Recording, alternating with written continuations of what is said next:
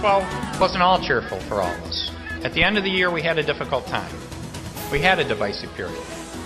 And that's unfortunate. And I wish it wouldn't have happened. That's Governor Rick Snyder, yesterday's State of the State address, which was, in terms of optics, I guess, a little bit different than normal because he's a little bit different kind of a guy. He is a leader who looks at things from outside the box, from near as we can tell, and he's on the other end of our line right now, Governor Rick Snyder. Welcome back to the program. Good morning, Michael Patrick. Well, how did the third State of the State speech compare to the other two? Did you enjoy it a little more? Was it more difficult? What did you think? No, I thought it went fine. Because it was a great opportunity to share, all the good things that went on last year. We've got an exciting year coming up, and we've made tremendous progress in our state.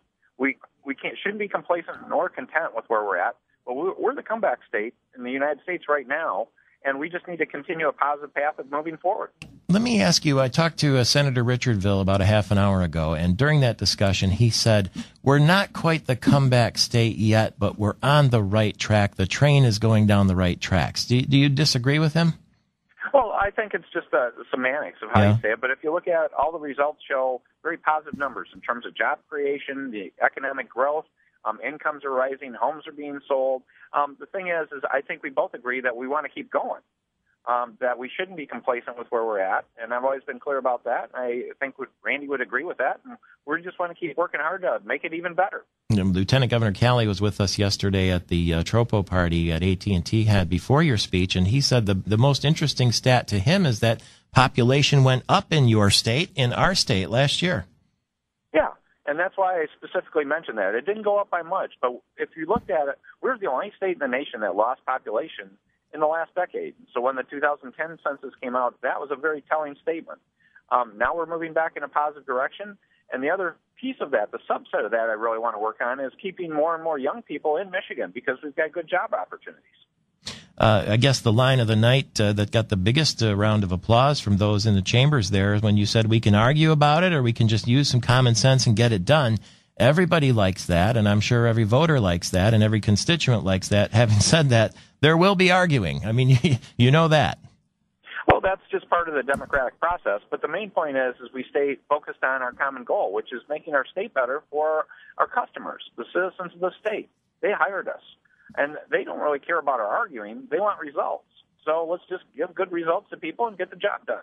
Rich Studley was with us a little earlier from the Michigan Chamber of Commerce, and he was just delighted. He says it's a great day for Michigan after hearing your speech. And there was a lot made yesterday on this program and others about how the initiatives that you typically roll out in the State of the State addresses happen. In other words, your batting average, if you want to call it that, is something like 850.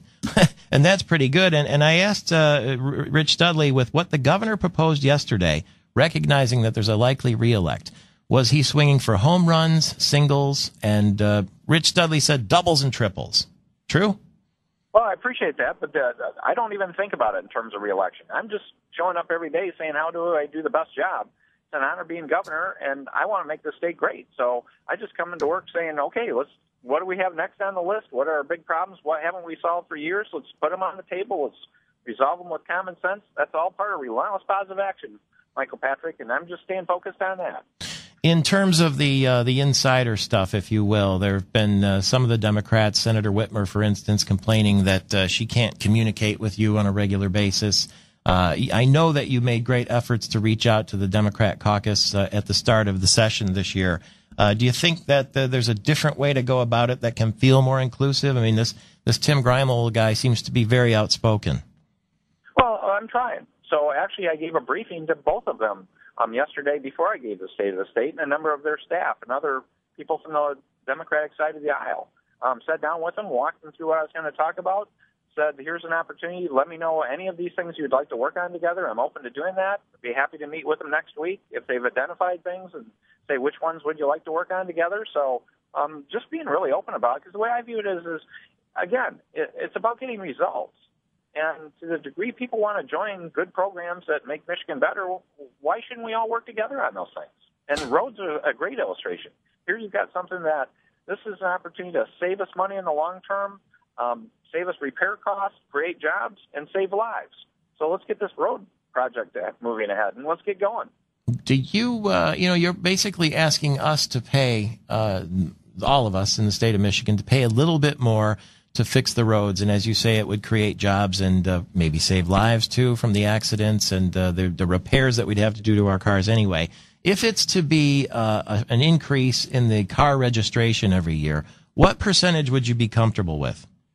Well, it would be a combination, Michael Patrick, of both increasing the gas tax and the registration fee. And it amounts to about, if you put both pieces together, it would be about $10 a month on average for a vehicle. So if you have a lower value vehicle or you drive less, could be much less than that, but about $10 a month, and it would actually save us money. Because it's that old thing. It's about, the concept is the same thing as saying, do you go get an oil change or do you wait for an engine rebuild? By getting an oil change, it costs you some money, the $10 a month kind of concept, but if we don't do that, if we projected out 10 years, the bill would be more than 2 to 2.5 times what we'd be paying on a monthly basis in total. So if you look at it, it saves us money. It would actually save us on repair costs. We pay about $80 a year higher repair costs for our vehicles than the surrounding states. It would be over 12,000 jobs being created, which help the whole economy, and it would be about 100 lives, and you can't put a price on those. Yeah. So you stack all those things up.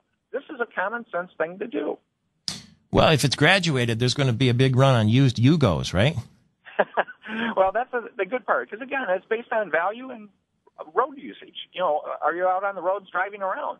So the good part is this gets back to saying it's a user fee, and if you're using the roads, shouldn't you pay your fair share? And by having better roads, you're going to be better off. It's going to save you money. It's going to, save you on repair costs. And, again, that part about saving lives, because that's why I asked people last night. Almost all of us know someone that's been, lost their life or seriously injured in a car accident. And 100 lives are a lot of lives. Well, I can't wait to see the Pure Michigan We've Got the Best Roads in the Nation spot that'll eventually come out. How's that sound? That would be exciting. You got a good sense of humor, and I appreciate it very much. And thank you for the time. I know you're hot-footing it around the state today and selling it all over Michigan, and we appreciate you stopping here with us, too. Great talking with you, Michael Patrick. Have a great day. Governor Rick Snyder says, let's go. That's what he's always been saying the minute he got the nomination. Let's go. And he's still saying it today. It's Michael Patrick Shields all across Michigan.